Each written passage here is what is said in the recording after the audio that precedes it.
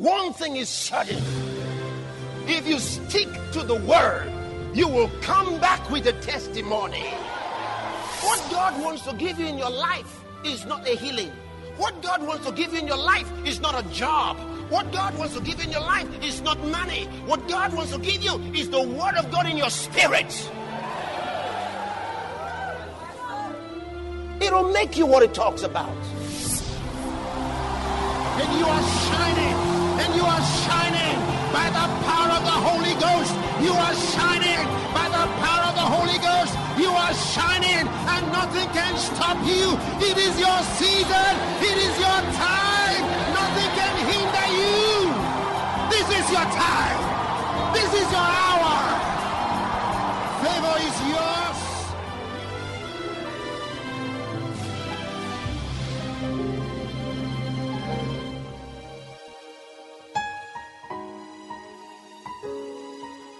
We are not on the same level with demons, no matter how high they are. We are seated together with Christ in the heavenly realms. So the more understanding that we have of our place in Christ, the better for us.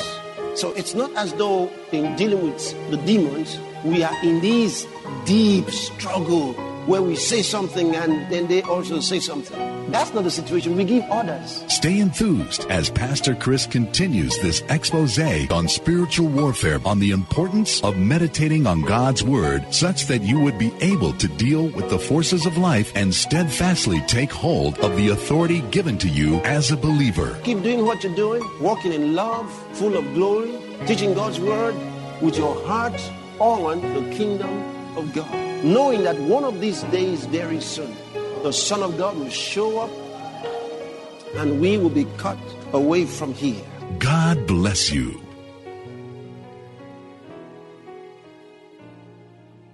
Let's look at another occasion here in the Bible, book of Joshua, chapter 8. We'll read from verse 1. And the Lord said unto Joshua, fear not, neither be thou dismayed. Take all the people of war with thee, and arise, go up to Ai. See, I have given into thy hand the king of Ai and his people and his city and his land. Verse 2. And thou shalt do to Ai and her king as thou didst unto Jericho and her king. Only the spoil thereof and the cattle thereof shall ye take for a prey unto yourselves. Lay thee an ambush for the city behind it. Okay. Now, let's move on to verse 18. The Lord said unto Joshua, stretch out the spear that is in thy hand toward Ai, for I will give it into thy hand. He already said, I've given it into your hand. So what's he doing now? He's showing him the strategy. Stretch out the spear that is in thy hand toward Ai. Toward Ai. God said to Moses, stretch your hand over the sea. Okay. Stretch out the spear that is in thy hand toward Ai, for I will give it into thy hand. And Joshua stretched out the spear that he had in his hand toward the city. Next verse. And the ambush arose quickly out of their place, and they ran as soon as he had stretched out his hand, and they entered into the city and took it and hasted and set the city on fire. Hallelujah. Keep reading. And when the men of Ai looked behind them, they saw, and behold, the smoke of the city ascended up to heaven, and they had no power to flee this way or that way. And the people that fled to the wilderness turned back upon the pursuers. And when Joshua and all Israel saw that the ambush had taken the city, and that the smoke of the city ascended, then they turned again and slew the men of Ai. And the other issued out of the city against them, so that they were in the midst of Israel, some on this side and some on that side. And they smote them so that they let none of them remain or escape. And the king of Ai they took alive and brought him to Joshua. And it came to pass when Israel had made an end of slaying all the inhabitants of Ai in the field, in the wilderness, wherein they chased them, and when they were all fallen on the edge of the sword, until they were consumed, that all the Israelites returned unto Ai and smote it with the edge of the sword. And so it was that all that fell that day, both of men and women, were 12,000, even all the men of Ai. Praise God. They killed everyone. And the Bible tells us Joshua didn't take down his hand until Ai was completely defeated. His hand was up with the sword throughout till Ai was completely defeated. Because this time, this was the strategy. Are you there? This was the strategy. Question is, in dealing with spiritual forces, do you realize that you need strategy? You need strategy. Look at that, the next verse. We're reading 25. Look at 26. For Joshua drew not his hand back, wherewith he stretched out the spear, until he had utterly destroyed all the inhabitants of Ai. God says, stretch your hand over or towards Ai with your spear. And he kept his hand that way until Ai was completely defeated. He didn't take down his hand. He had learned from the story of Moses. Hallelujah. Just a few scriptures for us to consider. So, can we bind demons? Obviously, to think we can't is to deceive oneself. Scripture is clear that we can. We very much can. For example, if you look at Ephesians chapter 6, verse 18. Remember when he told us about what we should put on, the whole armor of God. Okay? Then he got to this, praying always with all prayer. That means all kinds of prayer. So there are different kinds of prayer. Question is, do they know what type of prayer to pray? And that's why we wrote the book, How to Pray Effectively. How to pray effectively. How to pray effectively. And in our prayer life, let's remember something. We are not on the same level with demons, no matter how high they are. We are seated together with Christ in the heavenly realms. Okay? We're seated together with Christ in the heavenly realms. So, the more understanding that we have of our place in Christ, the better for us. So, it's not as though in dealing with the demons, we are in this deep struggle where we say something and then they also say something. And, we keep exchanging words with them. That's not the situation. We give orders. We give orders. We tell them what to clear off. That's why Jesus used the strongest words possible. He said in Mark chapter 16, verse 17, these signs shall follow them that believe. In my name, they shall cast out. That means thrust out. It's like, you know what it is to pluck out? You know how to pluck out something? How do you do it? It gives the picture of grabbing somebody by the head and, thrust out. He says, in my name, they shall cast out, throw out, thrust out, pluck out devils. Isn't that worse than binding? Hallelujah. Well, that's what Jesus said. He gave us the authority to do that. Cast out. And then he didn't give us limits. He didn't say if they are very close to you, you can cast them out. But if they are far away, you can't. He didn't say that. He's given a name that is above every name. That at the name of Jesus Christ, every knee should bow of things in heaven, in earth, and under the earth. So it doesn't matter how high in the heavenlies they are. We speak in the name of Jesus, they have to obey. They have to obey. We don't have to come close enough. The Bible doesn't say we should come close. We give the word wherever they are. They hear and they obey. Even when you start praying from here, irrespective of where the trouble is. They hear you.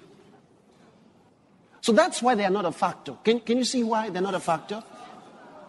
There was no need for the writers of the New Testament, the epistles particularly, to devote chapters. And that's what some people expected to see, that if this thing were that important, they should have devoted large portions to this. Why would they devote large portions after Jesus told us they've been taken care of? We are seated together with Christ. So Satan and the courts of hell they're not a factor at all. In fact, when you're told that demons are responsible for anything, you should understand that makes it easier. Because they understand authority. Whenever I know that demons are responsible for something, it makes me happier, because to me, that makes it easier. I always prefer it when demons are responsible. Because that's quick. It's quick response. They understand the message. Sometimes I cast out devils by using my head. I say, They get the signal. They understand it. It's easier. Some people think it's harder, because they say, it's demons are responsible. Wait, it's demons? These devils are very wicked.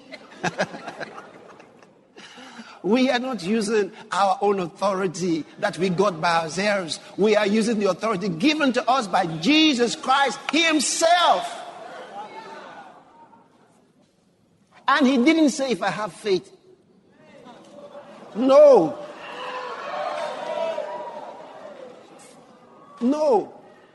It was not based on any condition. It's by who I am. Was seated together with Christ. It's by who I am. If there's a devil there, even if I'm feeling sleepy, I say, get out. He will go. It depends on what you think about Jesus.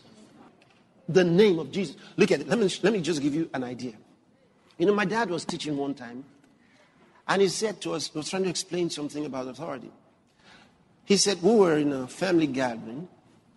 He said, if one of the young ones comes to you to say, Daddy is calling you, he said, even if he was joking and you weren't sure whether or not he was joking, you must answer.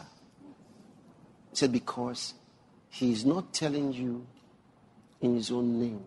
He's using Daddy's name. He said, first go and answer. Say, Daddy, are you calling me? Then let me say, I am not calling you. See, he's teaching us authority. That's the way Jesus taught his disciples. He said, the Pharisees sit on Moses' seat. Therefore I say unto you, whatever they ask you to do, do it. But don't do what they do. He says, for they say and do not. You see? He says the Pharisees, he said they don't keep the word, but they represent Moses. They represent the law. So therefore, whatever they tell you to do, do it. Otherwise, you'll be breaking the law. Because they represent Moses. So, but don't act like them, because they say and they do not. Can you see it? And that was how the Spirit of God taught me about authority. The very first crusade, the miracle crusade where I preached. Because the very first one I organized, I asked my friend to preach. But the one where I preached, this was how the Lord prepared me for it. He took me to this scripture. The Pharisees sit in Moses' seat. Therefore I say unto you, whatever they say unto you to do, do it. But don't do what they do. So he also said, my children, they sit on whose seat? Jesus' seat. Forget about how am I acting, how am I behaving, how am I. I sit on Jesus' seat. Therefore, they have been told that whatever I say to them to do, they must do.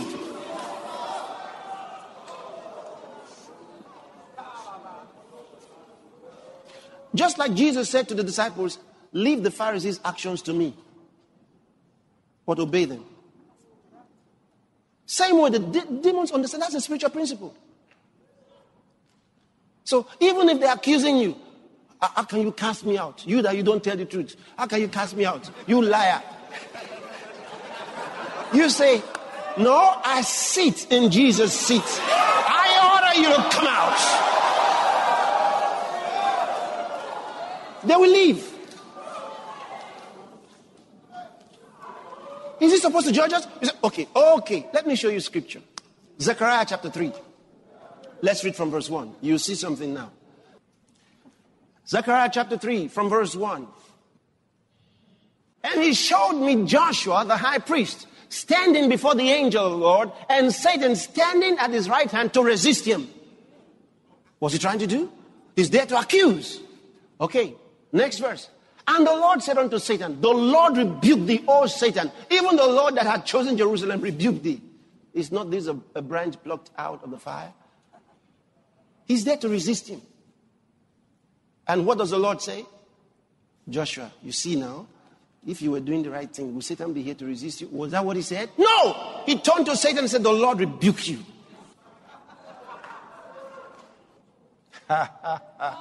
Hallelujah. Say, how can you cast me out? You that you didn't pay your tithe. How can you cast me out? Then some of the brethren, they're hearing that say, the devil said he couldn't cast him out because he doesn't pay his tithe. What did Jesus say about demons? Demons are with Satan. He said when he speaketh natively as a liar. He cannot tell the truth. Satan doesn't tell the truth. He said it is not in him to tell the truth. He can't tell the truth. He naturally cannot tell the truth. So I hear people casting out devils, and then they say that, so the devil now said that it was 14 years ago that, start telling all the story. Stop where Jesus stopped. Where did he stop? What is your name? That is enough. He says, my name is Legion, for we are many. He can go ahead and say, we are 10 of us. And I know that I cast out devils. I know that sometimes they tell lies. They tell you we are 3, and I find there are 9. So I only use the one that is, what is your name? That's what Jesus asked. He wasn't engaging them. He said, okay, now tell me. You know, some people are casting out devils. They keep the person they're casting out devils for days, consulting with him. Consulting with him. Tell me exactly when you came here. Tell me exactly when you came here. So they've written that down. Okay, what are the things you have done? What are the things you have done? Then they say, I killed 3 people.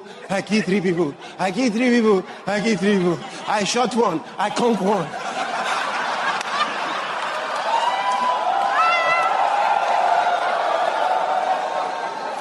And we're recording what he said. Writing it down. He said he shot 1. He said he conquered 1.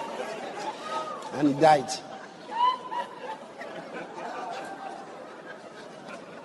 And you really believe all those tales the devil is telling you? What did Jesus say about him? That he tells lies. Ask him only the question Jesus asked. What is your name? It's enough. I'm telling him to get out. Tell him to get out. Then he said, I'm the one that has been troubling the church. I'm the one that has been troubling the church. Now we continue to trouble the church. Then you say, okay. So you're the one troubling the church. Yes. I trouble the church.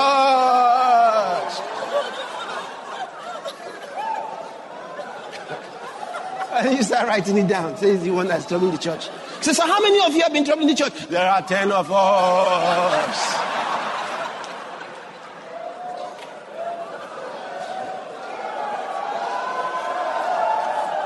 You know, you don't need to get the information from him. Because he's a deceiver.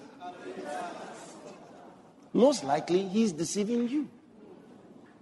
Once he's saying, I'm the one troubling, just says, you are living now. You are living now. They say, I will go if my team members will follow me. Say, who are your team members? There are 15. 2 of them are pastors.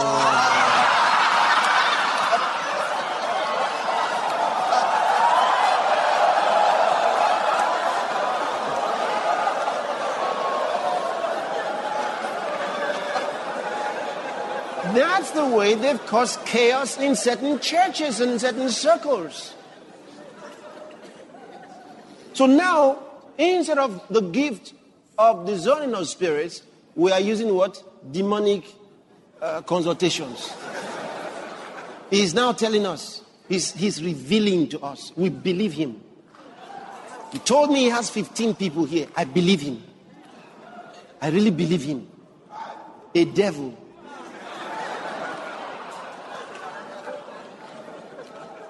No, years ago, a man was casting out devils. A man of God casting out devils. Then the devil, after a while of, wrestling, I'm not going, I'm coming out, I'm not going. Then he says, Jesus Christ defeated you. He said, no, don't say that again, don't say that again.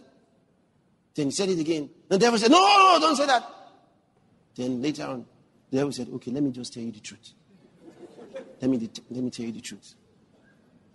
The truth.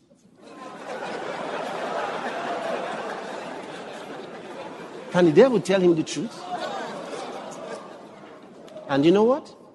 The devil gave him the history, how he fell, and how all these things that, things that we are supposed to be seeing in the Bible, how everything came and how he was defeated, but not completely. You know that man of God actually wrote the story in a book. Satan told him the truth.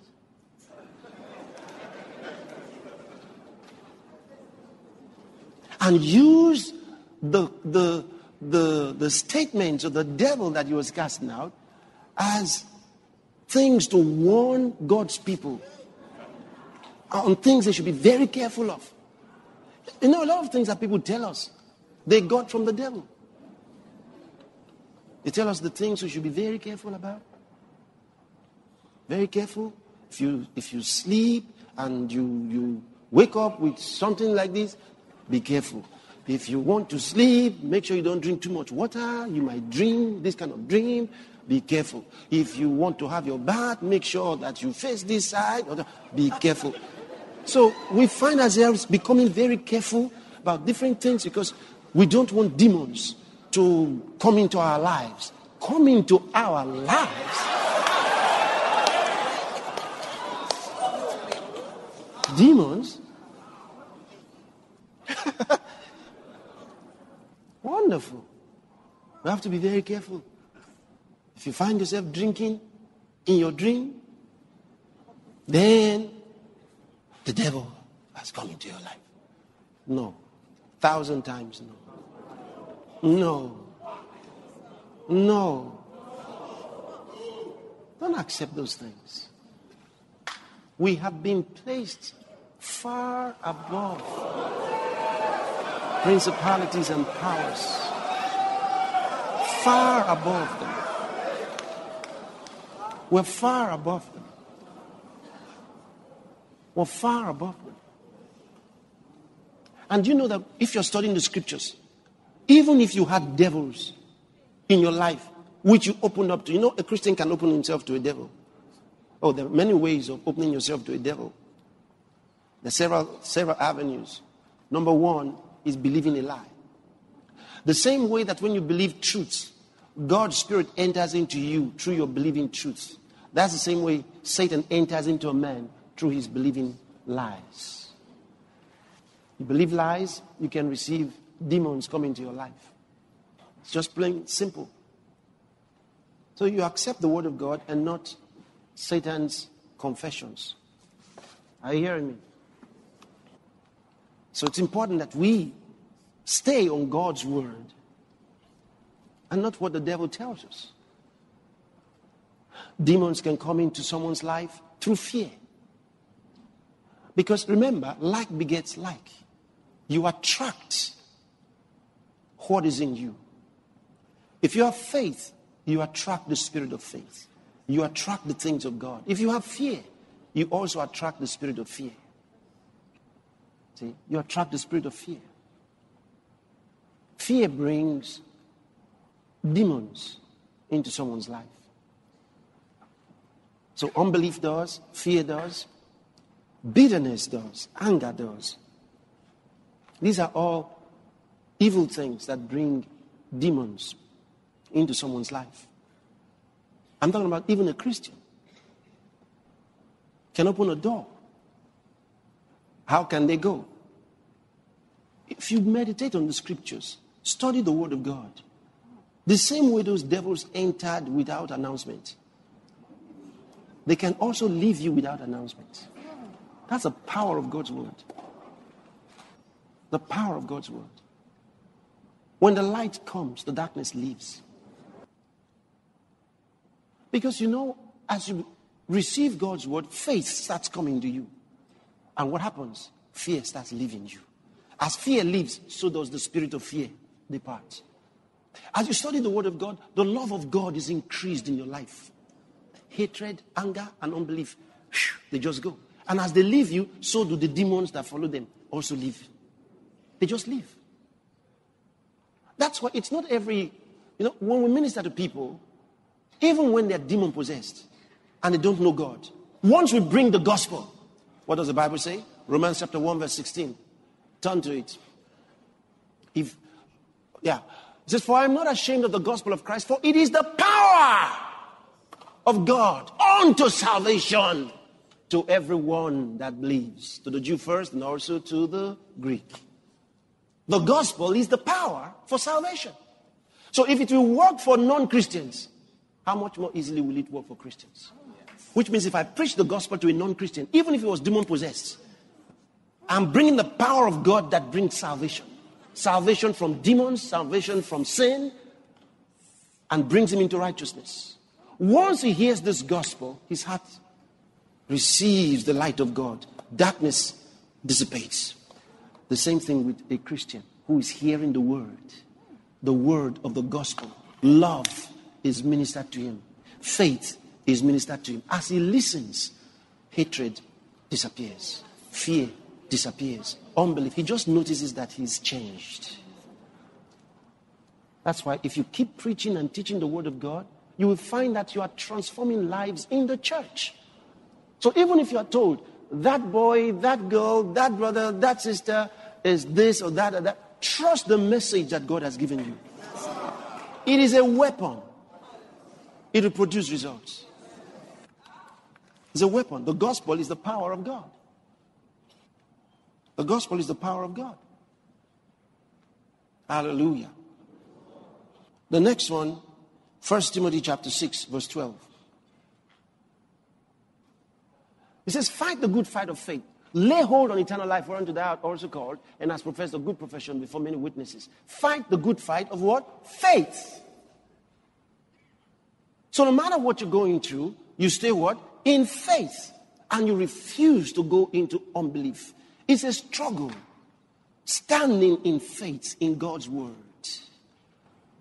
No matter the kind of deception that Satan tries to pull against you, but you're standing in God's word. See, so each one of us has that fight of faith. So he says, lay hold on eternal life. Hallelujah. Now let me show you another thing here that's very important. So you understand that we are not alone, and there is a spiritual warfare, and angels carry out the things that we say in the name of the Lord. They do. They do. They do. They don't carry out human instructions. But if language means anything, Jesus gave us the power of attorney to use his name. So when I use the name of Jesus, I'm no longer using my human authority. I'm using the authority of Jesus Christ. What I cannot tell an angel to do, in the name of the Lord, he will do. Can you see the difference? Let me show you something. St. Matthew's Gospel, chapter 26. From verse 51. We talked about Elisha that had that army all around him. Look at this. Behold, one of them which were with Jesus stretched out his hand and drew his sword and struck a servant of the high priest and smote off his ear. You remember when Jesus was arrested? Okay, now Peter did this. 52. Then said Jesus unto him, put up again thy sword into his place. For all they that take the sword shall perish with the sword. 53. Thinkest thou that I cannot now pray to my Father, and he shall presently give me more than 12 legions of angels? If Jesus could, so can we. He says, don't you think that I can ask my Father right now and he will give me 12 legions of angels? Hi! So what were you waiting for all the time you were fleeing and running? I refuse to fear. He says, thinkest thou that I cannot now pray to my Father, and he shall presently give me more than 12 legions of angels? Next verse. But how then shall the scriptures be fulfilled, that thus it must be? Oh. In that same hour said Jesus to the multitudes, are ye come out as against a thief with swords and staves for to take me? I sat daily with you teaching in the temple, and you laid no hold on me. Now he's in charge of the meeting. But all this was done that the scriptures of the prophets might be fulfilled. Then all the disciples forsook him and fled. Can you see that? Peter's trying to fight for Jesus. And Jesus says, put back your sword. Don't you think I can ask my Father now and he will give me 12 legions of angels? He's trying to remind him about Elijah. Because it was not only Elijah, it was for every one of us. We are protected. And the interesting thing is that Jesus said, don't you think I can request right now? Which means even if we were outnumbered, I can have reinforcement right now. But he's not allowing the angels to do anything. Because the scriptures must be fulfilled. So Jesus lays down his life. Said, this one thing I received from my Father. He gave me power to lay my life down and power to take it up again.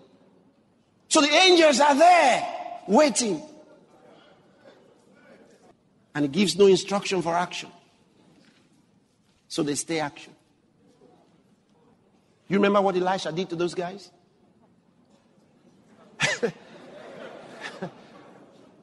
They were struck with blindness. What do you think their own evil angels, what do you think happened to them? They were all arrested. Elisha's spiritual angels arrested the angels that came with those soldiers and took them away. And Elisha took these ones away. And they were all blinded. Their eyes were open, but they knew not where they were going. And took them into the heart of the city. When they got there, he opened their eyes. Whatsoever thou shalt bind on earth shall be bound in heaven. That means heaven is with us. Amen. We are not alone. Glory to God.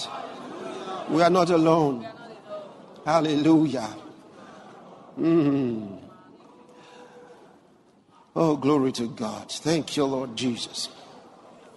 2 Samuel chapter 24. Let's read from verse 15. So the Lord sent a pestilence upon Israel from the morning even to the time appointed.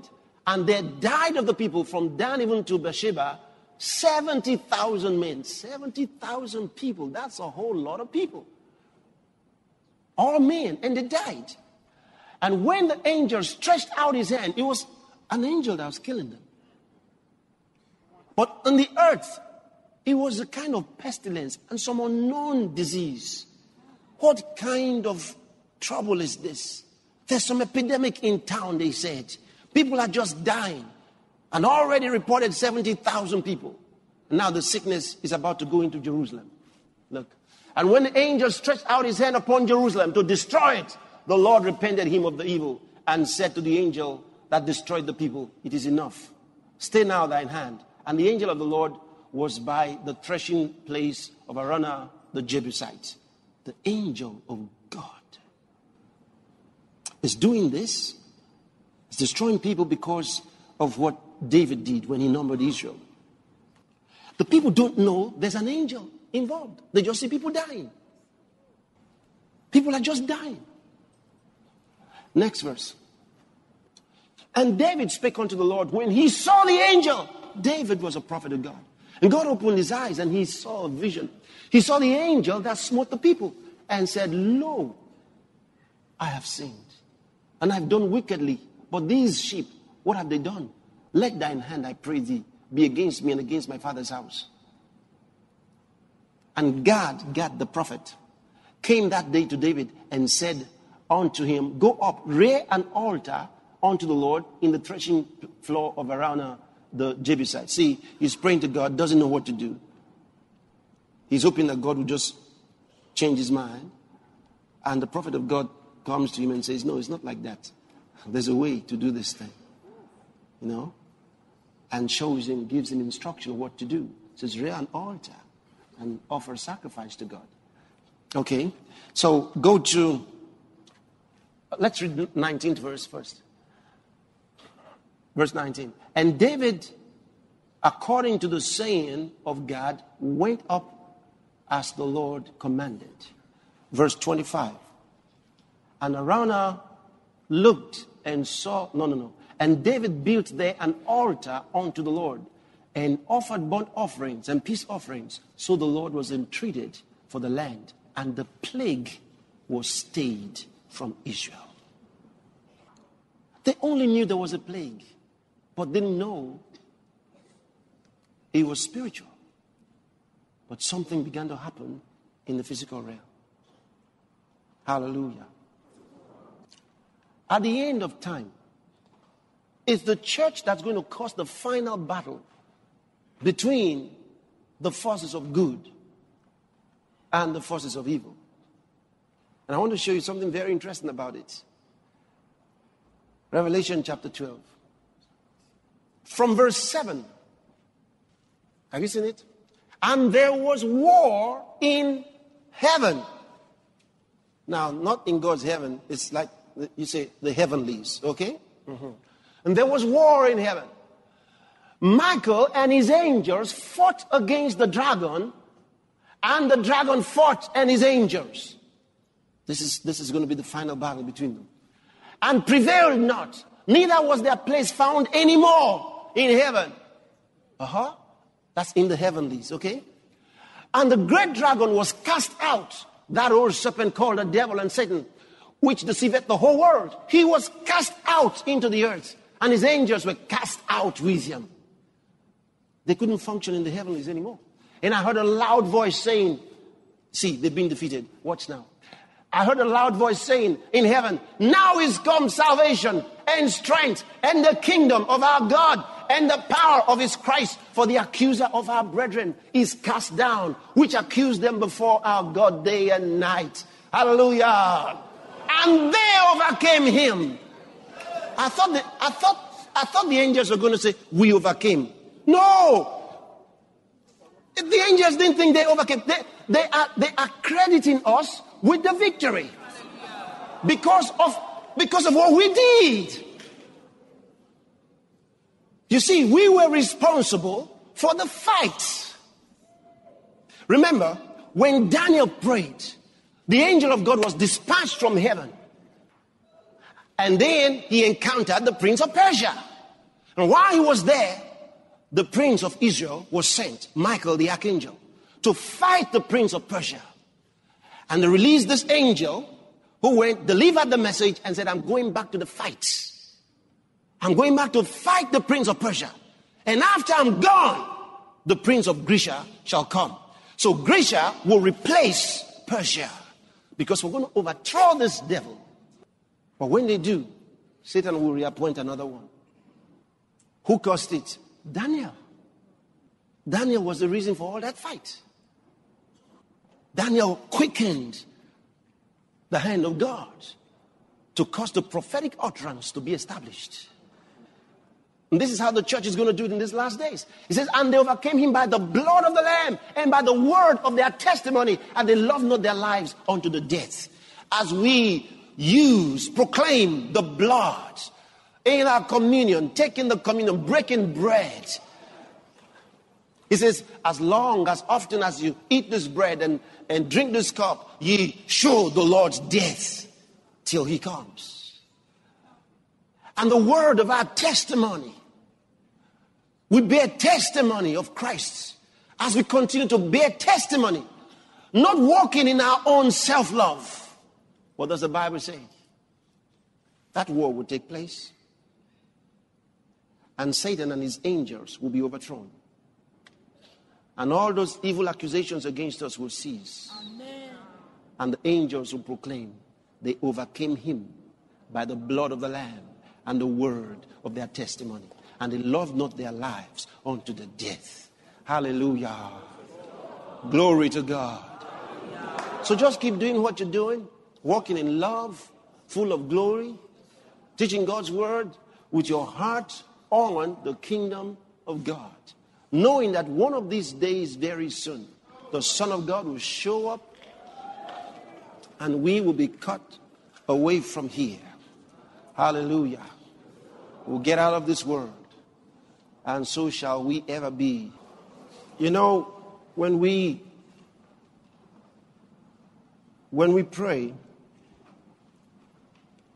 there are certain things that we consider as we are led by the Spirit. In the book of Psalm 149, from verse number 5, it says, let the saints be joyful in glory. Let them sing aloud upon their beds. Have you seen that? Let the high praises of God be in their mouth and a two-edged sword in their hand, to execute vengeance upon the heathen and punishments upon the people. Now, remember, there's a lot of double reference in prophetic writings or prophetic utterances. You may be looking at this from a physical standpoint in dealing with the heathen, but this is far beyond the heathen. And the writer of the psalm had physical human enemies in his day. But what he writes goes far beyond physical. It says to execute vengeance upon the heathen and punishments upon the people. Next verse. To bind their kings with chains and their nobles with fetters of iron. To execute upon them the judgment written. This honor have all his saints. And says, praise ye the Lord. So we need to understand that there is a spiritual side to this. Now, I remember what T.L. Osborne said that was so beautiful. He said years ago when he used to go on crusades, when he would arrive in a new territory, he would say, devil, you must leave because I'm here. He said after a while, he didn't need to say that anymore. He said, now they know me. When I show up, they leave. I thought that was really nice. It's about the recognition of authority. It's about the fact that we actually do grow in authority. It doesn't happen overnight. But as you grow in authority, you would find the experience to really be so. You'll find that it's so. God continues to add more honor onto your life. As you obey him, follow him, do the things he tells you to do, he'll give you more honor, more honor, more honor. For example, at a certain stage of your life, you need much faith to get 100,000 naira or even $100,000. It's a lot of faith. You might even have to save money to eventually get it. Then there was a time where you needed to save money, make a lot of confession to get 1 million naira. You were praying, confessing the words that you're going to have 1 million, you're going to have 1 million. And finally, both with saving money, confessing the word, you eventually got your 1 million naira. Even the next 2 or 3 times may have been like that as well. Then after a while, your faith went beyond that. It became easier for you to have that kind of money. You now started believing for 5 million. You're daring it. You're taking on a 5 million naira project. It's all a faith project. You're confessing the word. I have the 5 million in Jesus' name. We're going to complete this project. You're saying all of that. What is God doing in your life? He's training you. He's lifting you. He's strengthening you.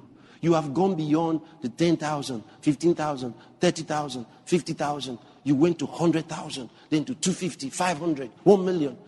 Now you're in 5 million. Same thing happens with devils and demons of darkness. At a certain time, you find yourself, come out! In the mighty name of Jesus, come out! You're screaming. Then you come out. Maybe the next day they are back again. You notice the same devils you cast out yesterday, they are back. Probably with the same person that was demon-possessed yesterday. You might even feel frustrated. You are back, casting them out. What is your name? The same name you heard yesterday. It's back there. You cast all of them out. You think the guy is free. Next week, the same person is having the same demons again. What is happening? You are learning. You are beginning to discover that there's more to casting out devils than just saying, come out. Jesus said, if a devil, when a devil goes out of a man, he goes to dry places seeking rest and finds none. And he says, I'll go back to the house from where I was cast out. He says, when he comes, he finds it swept, empty, and garnished. Then he goes to take 7 other spirits more wicked than himself, and all 8 of them come back and possess him, and the man's present state will be worse than his previous state. So you have now understood that it's not enough to cast out devils. You must now replace the devils with angels. You must now replace that wickedness that he had with the love of God. You must now teach him the word. You must now minister the word to him. Like the Bible says, that we have been anointed to reassign the world's desolate heritages. So when we cast out devils, we replace them with angels. You see it? But you grow in authority. And if you don't use it, you can't experience it. You can't grow in it. You've got to use it. You've got to use it. Put it to work. When you're saying we're taking over this land, in the name of Jesus, we're taking over this land. Taking over the land, some people misunderstand us. Taking over the land does not mean that everybody in the land will be born again. That's not what it means. Taking over the city does not mean that all the people in the city will come to your church. It doesn't even mean that satanic activities will no longer take place in the city. What it means is that you have the last word in that place. That's what it means. You so grow in authority. Now, whatever you want done will happen. But it grows. It grows. At a certain stage, they may not even know you. But the day will come. Because God, as you honor him, he'll honor you. If you honor him, he'll honor you. He'll expand your territory. He'll expand it. Once he expands your territory spiritually, your territory in the earthly realm will also be expanded. Then you notice that from holding those meetings in the city hall, you are now holding the meetings in the indoor sports hall at the stadium. From holding at the indoor sports hall at the stadium, you finally take over the main bowl. Finally, the main bowl will no longer take you. You are now looking for extra land. Can you see it? What is it doing? It's increasing your authority. Increasing your authority. Increasing your authority. Increasing your authority. Until what you say in the spirit is what happens in the place. Glory to God. Use what you have. Amen. Use what you have. Remember, not only pray here. When you go back, put all these things to work. And say, I'm going to move to the next level now. I want to move to the next level. What is God saying to us? What is our next level? In prayer, he will guide you. You will know. What is our next level? What is our next level in this city? What is our next level? What is our next level? Have you considered that maybe you need a larger facility? Have you considered? If you've been having 1,300, 2,000 people, have you considered that it is possible to have 5,000? Have you considered it? Maybe that's the next level. Are you looking for a new facility? Maybe. You must grow a discontent for your present level. Grow a discontent for your present level. I need to expand. I need to expand. Then God will open your eyes to see possibilities. Because do you realize that we can be so used to a certain way of life that we don't see something better? We just continue. We just be used to a certain way. Sometimes you need to be challenged by new ideas, new possibilities. Your all nights that you're doing on Fridays. Sometimes I wonder, what are you doing with your opportunities? You're having all night. Or even your Super Sunday, which maybe 2 churches come together, or 3 or more. Have you considered some larger meetings? Have you considered mega church meetings? You have to have a structure to make it happen. Can you do something bigger? You can ask God to show you a picture. Something bigger, He'll show you. Can show you something bigger. You know, one of the problems with civil servants, they have a dream. Their dream is to have a house, to own a personal house. Once they have built a personal house, they have retired in their mind because they have a personal house. To them, that is it. It's very difficult to get them to do anything else after that. Do you know that sometimes churches are like that? Once they have built a facility, that is the end. The way I reason is not like that. When I'm working on a project, as I'm completing that project, my mind is on something else. I'm thinking of something else. The next level. Because I can't keep myself at that level. Thinking of the next level, the next big project. What's the next big thing? What's the next big thing? So, if you have a facility that is not allowing you to grow further, you have to talk to it. You say, look, the shoe will not decide the size of my foot. This shoe cannot tell me how large my foot should be. It is your foot that should decide the size of the shoe. Right? But if you allow it the other way, you'll find that you're not moving forward until you are bored. You become bored. But I refuse to be bored. I'm thinking of advancement all the time. Thinking of the next big thing. See, write it in your heart. What's the next big thing? When you leave here, what's going to be the next big thing? Hallelujah.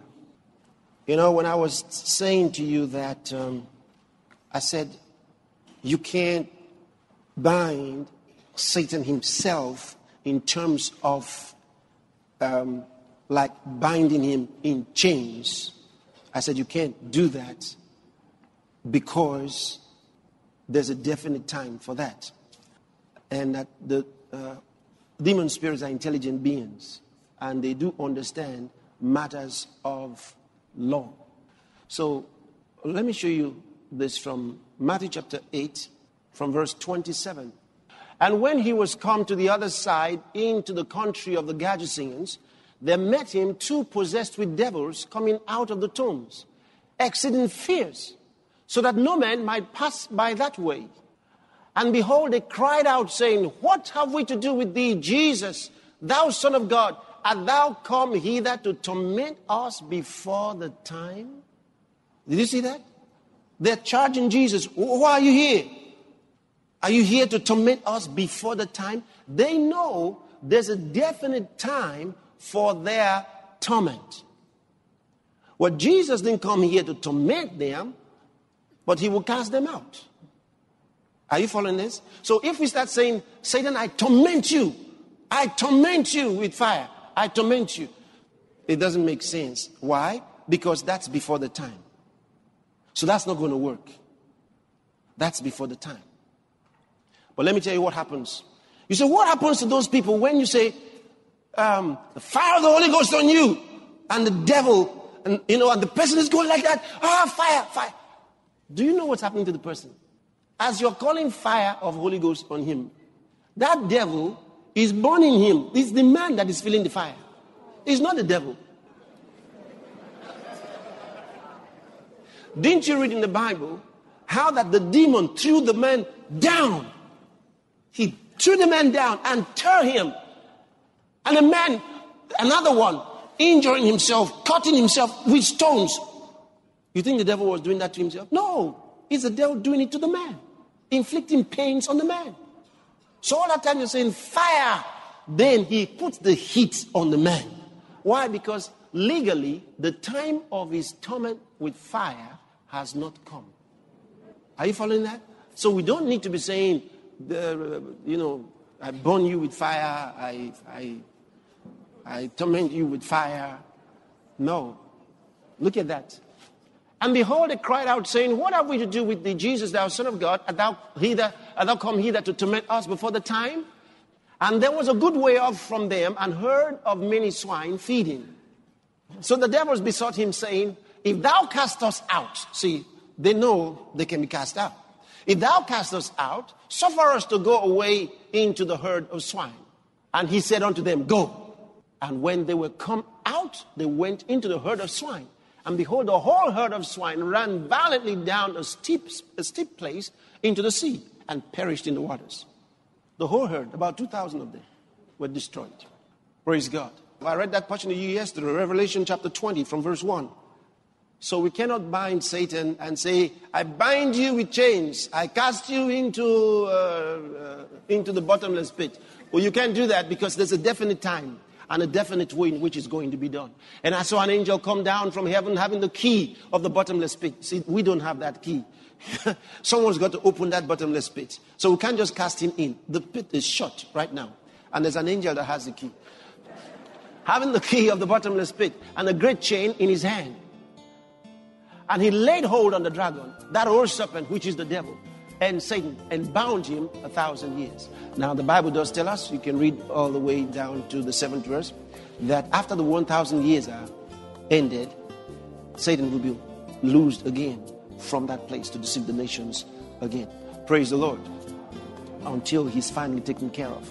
So, when you say things, it's good to make sure that whatever you're saying measures up with the Word of God. Otherwise, it will be meaningless. It will not work. So don't just go, I bind you. What does binding mean to you? What exactly are you saying? So you look through those things that we have said, the meanings of those words, the scriptures, and you find that it is pretty easy. Can we bind devils? Yes. But we must be clear on what it means. Praise God. With the Lord. Amen. Open your mouth and worship him and pray.